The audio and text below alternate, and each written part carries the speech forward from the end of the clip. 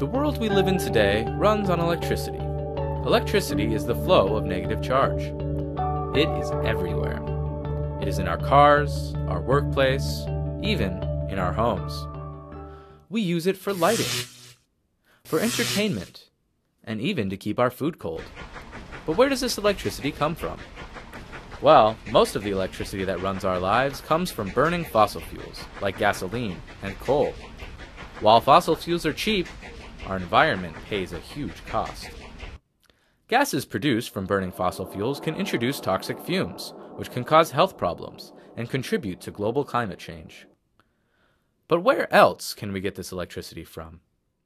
Solar energy provides an alternative to producing electricity that is clean and renewable, with no cost to the environment.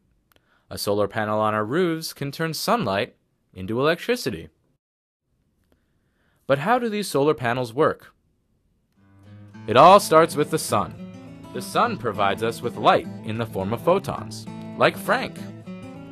Let's follow Frank the Photon along his journey to become electricity. First, Frank must make the long journey from the sun to the earth, and then find his way into a solar panel.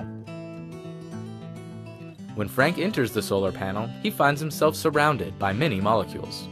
Eventually, Frank interacts with one of these molecules. This interaction is called absorption. When Frank the Photon is absorbed, he gives his energy to Eddie the Exciton. This energy wakes Eddie up. Because Eddie is so energetic, he decides to go for a little walk.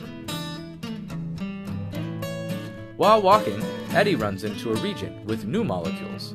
This region, where his molecules and the new ones intersect, is called an interface. At the interface, half of Eddie feels like he belongs on the other side of the interface, with the new molecules, but the other half of Eddie wants to stay. Eddie then splits up into two parts, Ed and D. Ed is a negative charge, and D is a positive charge. Ed and D wave goodbye to one another and wander apart. Now that Ed is negative and all alone, he feels compelled to leave the solar panel. So this is how energy from the sun, like Frank the Photon, can get turned into electricity, with millions of charges like Ed flowing into your home. So why don't we see solar panels on the roof of every house? Well, compared to fossil fuels, these solar panels cost a lot more, because the technology is not fully developed.